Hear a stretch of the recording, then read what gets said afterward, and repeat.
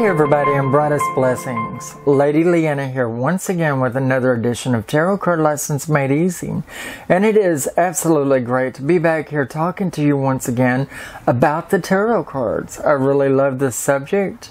I really love going over these cards. It actually jogs my own memory and, you know, helps me to remember that I need to reflect into the cards more, because things shift and change within the cards every time you look at them.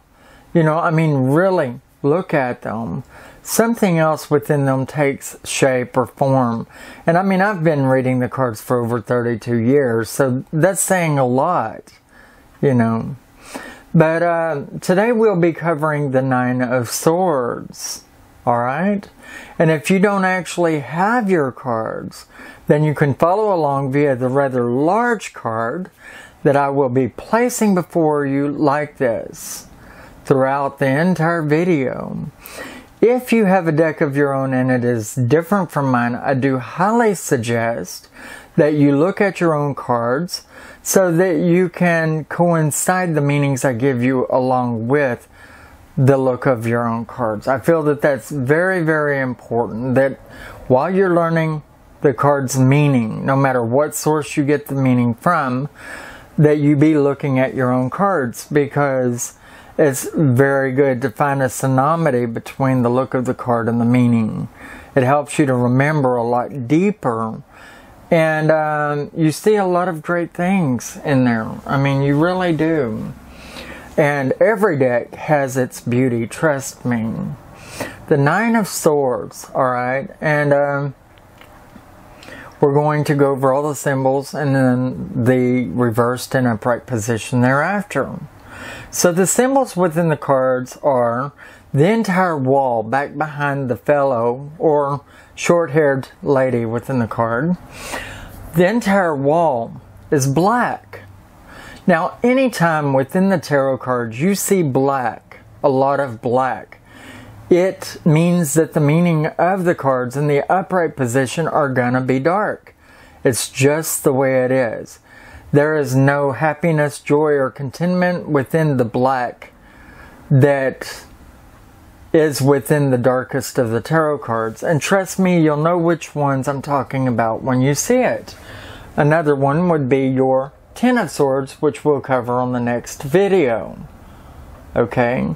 The black within the cards is just as dark, as gloomy, as negative, and distressing as you would think it is. So that's the first thing I want to call your attention to within the cards, is the black wall that is from ceiling to floor within the tarot cards. Then you have a streaming down of swords, making kind of a cage look behind him. And that's very, very important, as you'll find when we start going over the meaning in the cards. Now, the swords themselves are a tool of logic, are looked at as air within the tarot cards, although within Wiccan paganism generally would be a representation of fire. But air is the symbology you would go with in this particular card.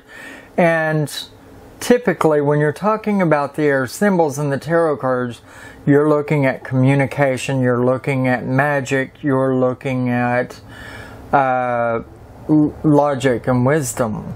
That's what you're supposed to be concentrating on as far as that is concerned. Logic and wisdom, communication, and magic for the most part. Strength is also represented by the swords, by the way. But they stream down in a cage type fashion and can hold a certain meaning toward self-imprisonment, or actual imprisonment for that matter. We'll go into that more here in a minute. But the person within the card is, whether a male or short-haired female, old or young, it doesn't matter. The hands are hiding the face, and so you really wouldn't know by looking at it anyway. Alright? But the person is obviously very depressed, in stress, and grieving, or degraded, ashamed, hence over the face, and the tarot cards can represent shame a great deal of the time. The person is alone, and so outcasted or have casted themselves out away from other people. But now let's look at what he's sleeping on. It would seem at first glance to be a bed. I didn't think of it till much later, but when you really look at it, having engravings all up and down it, and it kind of insets. It looks like a coffin to me. It really looks more like a coffin. And in the oldest days, they had more removable lids than hinged ones. So quite possible that he's resting on a coffin. He's covered in a patchwork quilt. Now, the patchwork within a quilt in the cards would represent many different shapes, forms, or designs. Differences within anything. Sometimes liveliness, okay? But, you know, whenever it, I guess, conflicts with the darkness inside the card, then, you know, it could really give a lot of contrasting meanings. We'll cover that here in a minute likewise. I didn't really talk much about the coffin itself, but the coffins within the tarot cards generally represent aspects of death, but not necessarily physical death. It can mean the death of concepts and ideas, getting rid of the old to take on new within yourself, whether it's the way you act or what you're striving for.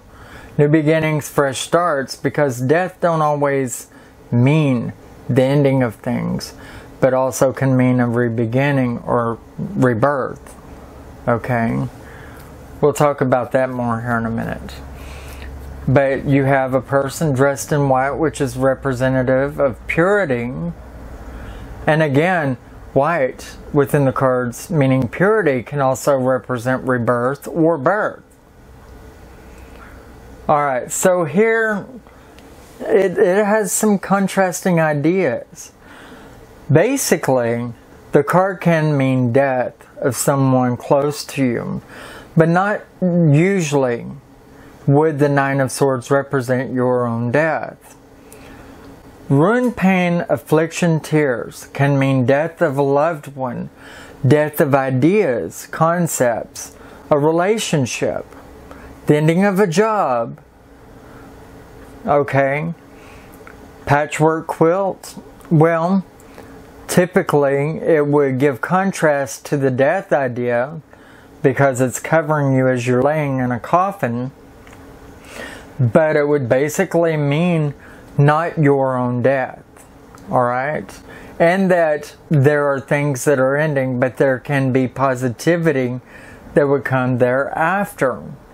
And that it reminds you that death isn't always the end, but maybe a means toward a new beginning. And sometimes you have to cut off from the past or kill off the past so that you can take on new ideas, concepts, start fresh and over. Alright? The card holds ideas of imprisonment. It can mean someone going to jail. Notice the shame of the person. And there you're looking at the bars that the swords make going down the wall, along with the shame that the person is showing by covering their face. So actual imprisonment, someone going to jail.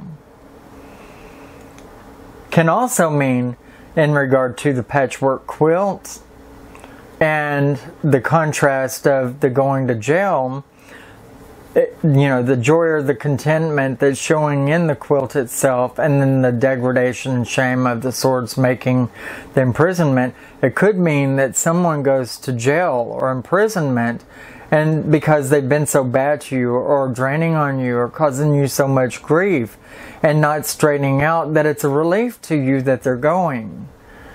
You know, and really sometimes that which is better for us, or even for the person that's going to jail, would seem pretty grim at the time.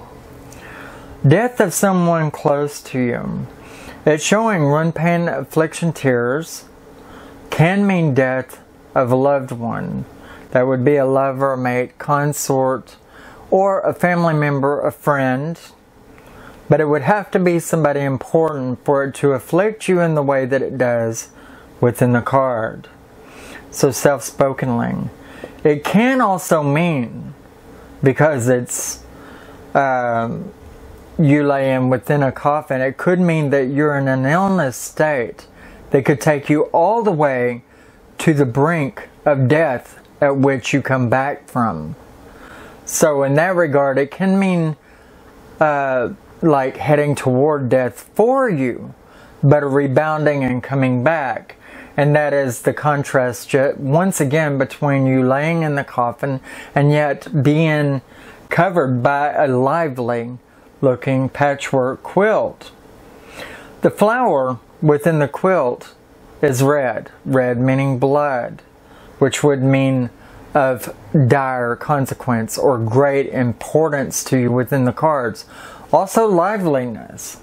The yellow is joy and contentment within the patchwork quilt, and blue is peace and tranquility, which kind of validates what I was saying about somebody going to jail and it giving you a sense of peace, because now you can get on with your life. They'll be learning a lesson of life that they really drastically need. Otherwise they wouldn't be there, you know, if they are indeed guilty. Okay. Now, also it could mean if they're not guilty, that someone would go to jail, but it would be proven really quickly that they were innocent, and then they would be released. And that would be again the contrast between the colorful quilt and the bars on the back wall. But shame could be something that you would do within the love relationship that you're embarking on. Something that you would do that would go against the relationship at all, and then run it for you, because in the end it would be a breakup. The death of your relationship is revealed here, even more so than the death of yourself, because like I said, if it was reflecting on the death of yourself, it would be you getting near the brink of death but coming back up, back into life, rebounding from it and coming back into the good.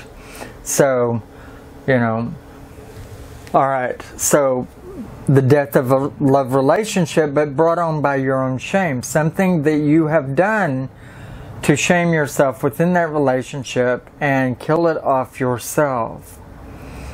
Can be if also the card, a male or female, representing your other half, comes up crossing it or coupling with it. It could also mean that your other half has shamed themselves by doing something that goes against your relationship and ending it. So it depends again also here what goes on around the card in the spread.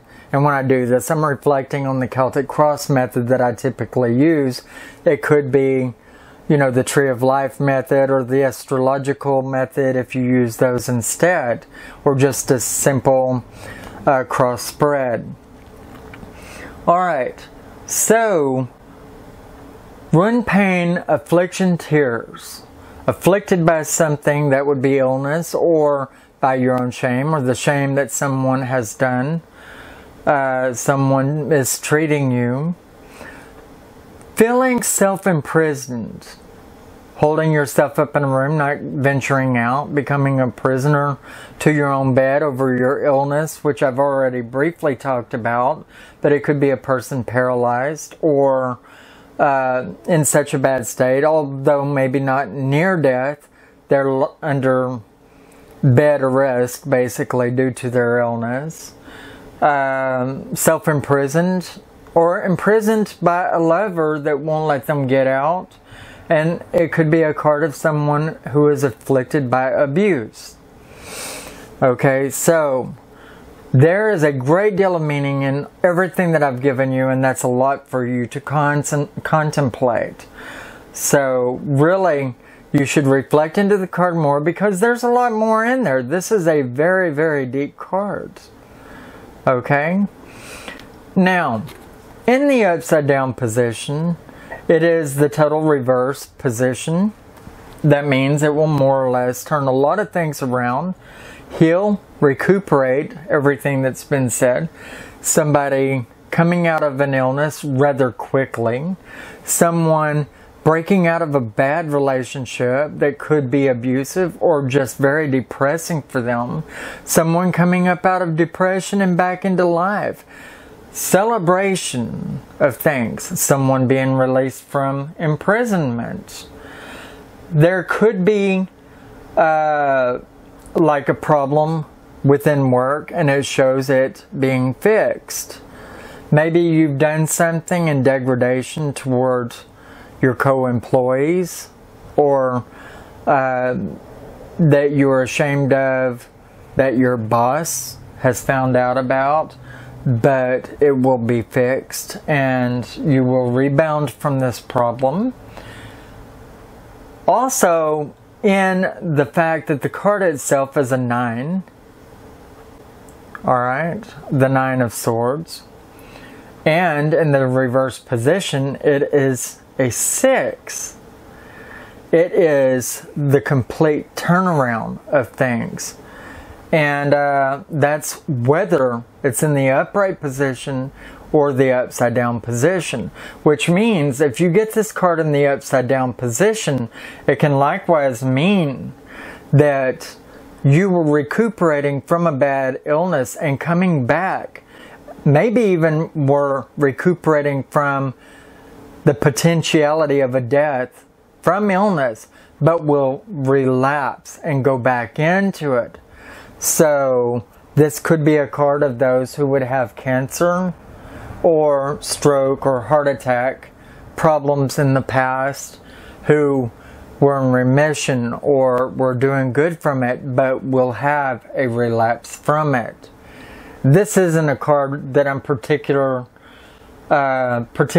happy in covering right now, since just 3 days ago I found out about myself having cancer. So it makes it very hard for me to want to cover this particular card right at the moment, but it just so happened to be the card I would have to cover next, since I'm going in order of the cards and sticking to a suit once I start one. But the card can be very, very negative in the upright or upside down position. It could likewise be positive on a minor scale in the upright position, but very positive on most cases in the upside down position. Use your own imagination. Someone that was imprisoned whenever the card's in the upside down position, but is now being released. Breaking out, getting away from your own depression, getting out from outside your house when you have been under self-lockdown for a long time. Re-embarking on love, although you may not have allowed yourself to get involved with anyone for a long time. Maybe getting back in old love and trying to make it work once more when you had ended the relationship at one time. Let's see. Overturning the darkness for the positive. Resurrection of old ideas. Okay? Can be a pretty positive card. It does mean that somebody could relapse back into an illness, like I said, you know, if they do not take care of themselves. Or they can come out of remission if they had cancer previously. Meaning the cancer kicked back into high gear and caused a problem for them, taking them potentially all the way into death, if the card is talking about you or someone close to you. Anyway, I feel that I've covered this card to the greatest degree that I possibly can. It has a lot of deep meaning to it, and I suggest you leave your card out and study it for the next 20 minutes or more after we finish this video, alright? Well, you take care of yourself, and I'm glad to be able to help wherever possible, so don't be afraid to ask questions. I noticed that a lot of people are not very active in speaking on this channel whatsoever. You know, it would be helpful if you would liven up a little bit, and really if you want to, you know, liven up a little bit. Talk, you know, among yourselves in the panel below the video about the cards. Give your ideas of what this card could potentially mean so other people could maybe take from it, you know. But also, by any means, if you would share the video around on all your social networks, then I would be truly grateful and helpful. It would help the channel to grow a lot more. And we really do need to stir things up on this particular channel, that's for sure. Please like, comment, and subscribe if you will, to get the channel pumped up, alright? Take care of yourself and brightest blessings.